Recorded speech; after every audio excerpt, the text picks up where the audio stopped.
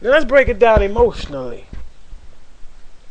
Emotions are powerfully affecting. You see, yet they are vulnerable to an injury. You see, James describes the tongue as a fire. You see, James 3:6 says, and the tongue is a fire, a world of unrighteousness. The tongue is set among our members, staining the whole body, setting on fire the entire course of life, and set on fire by hell. And who has not been burned by it? You see, the book of Proverbs 15:4 says, a gentle tongue is a tree of life, but perseverance in it breaks the spirit. So it describes a healing tongue as a tree of life.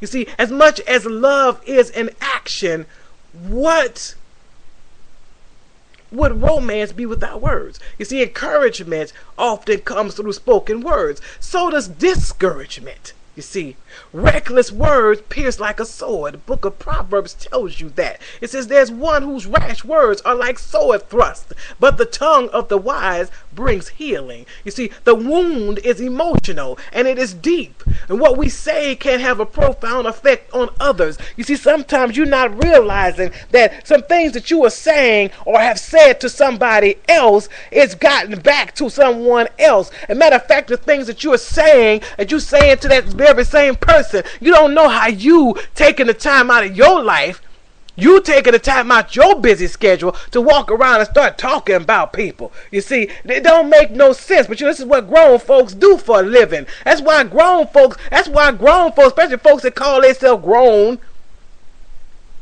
you have nothing and you will never have nothing. You see, I'm going to tell you what God loves. God loves the truth. And the truth is this, you see, once you start changing who you are, and once you start changing that frame of mind, and once you start changing your thought process, then things are going to start looking up in your life. Don't get me wrong, I ain't talking about nobody, because somebody sent me a note one day and said, do you be talking about me when you be free? No, I'm not talking about you, but guess what? If the shoe fits, boo-boo, wear it.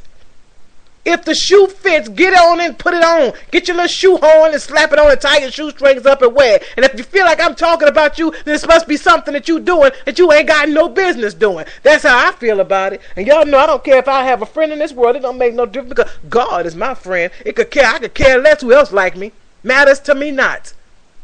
So if you got the time to send me a note how about this, was you talking about me that day when you said, well, if the shoe fits, wear it, and wear it proudly, because obviously there's something going on in your world that you think somebody got time to talk about you inconclusively. You ain't that important. You see, God made us expressive beings. So you see, we are nearly lost without communication. You see, that is why we have audio recordings and braille for the blind and sign language for the deaf and writing for anyone who has something to say from afar, you see. Indeed, speech has enormous implications, you see, especially as a vehicle for sharing the gospel. Come on now. Now, Romans 10:14 says, how then will they call on him in whom they have not believed? And how are they to believe in him of whom they have never heard? And how are they to hear without someone preaching? You see, therefore we are commanded to control the tongue, to keep it from evil, and your lips from speaking lies, you see, because in the book of Psalms 34:13 says, keep your tongue from evil and your lip from speaking deceit. You see, a Christian speech should consistently honor the Lord. With the tongue we praise our Lord and Father, and with it we curse him. You see, who have been made in God's likeness. You see, out of the same mouth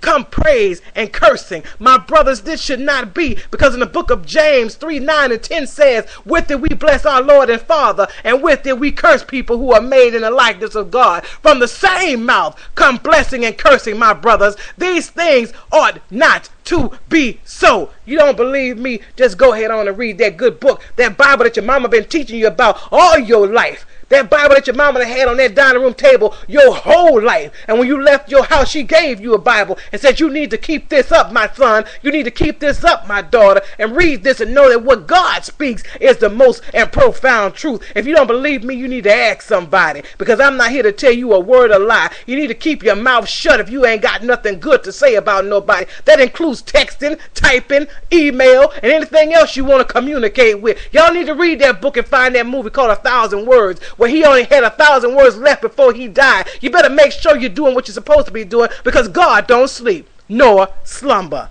He don't sleep, family. And if you don't believe me, like I said, they got a big old book. I know y'all know what it is. Some of y'all may not believe it, but it's all true. That's your book for living. May God continue to bless you and keep you.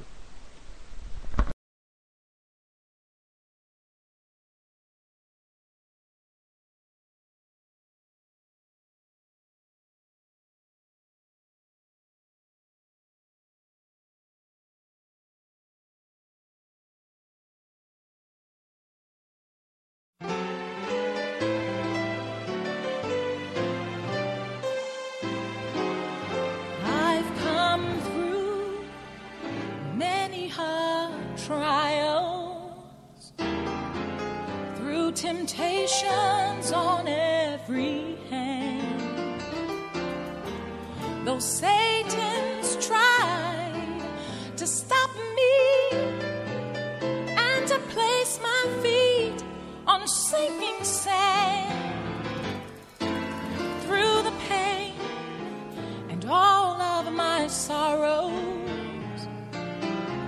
through the tears and all of my fears,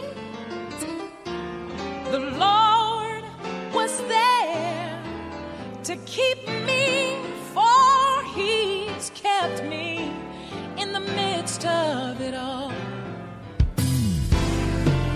Not because I've been so faithful, not because I've always obeyed.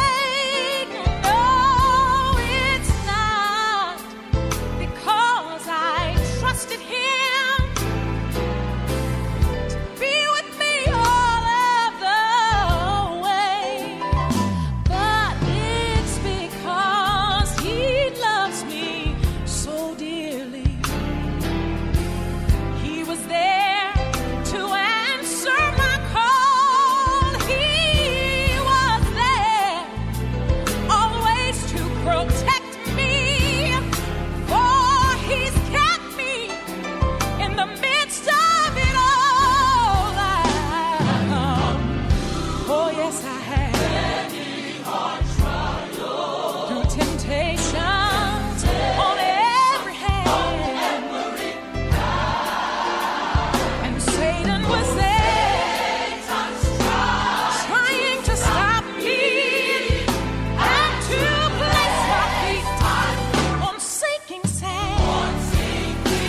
Oh, but Jesus loves me so dearly, yes He does.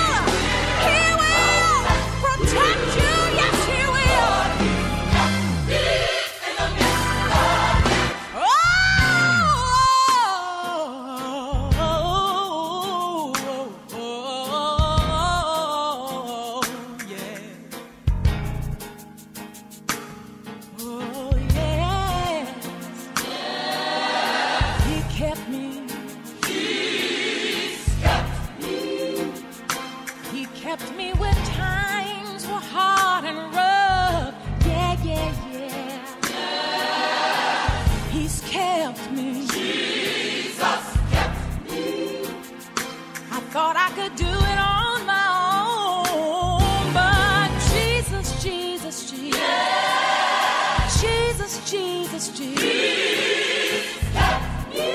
He kept me when I wanted to do wrong. Yes, He did. He kept me, yeah. He kept me. Jesus kept me when I thought I was going to lose my mind. Jesus kept me. Jesus kept me with His power. Jesus kept me. Jesus kept me.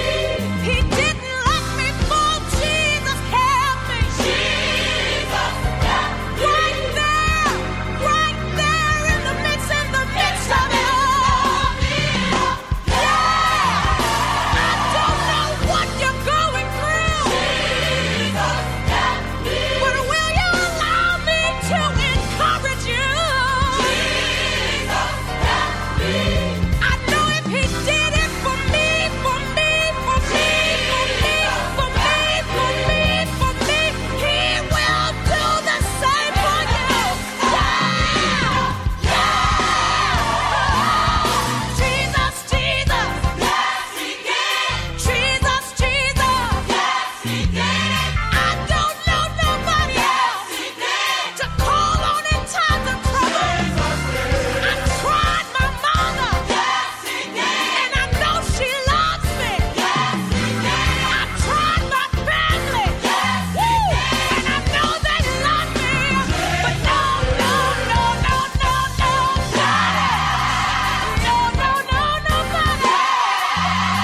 nobody but Jesus.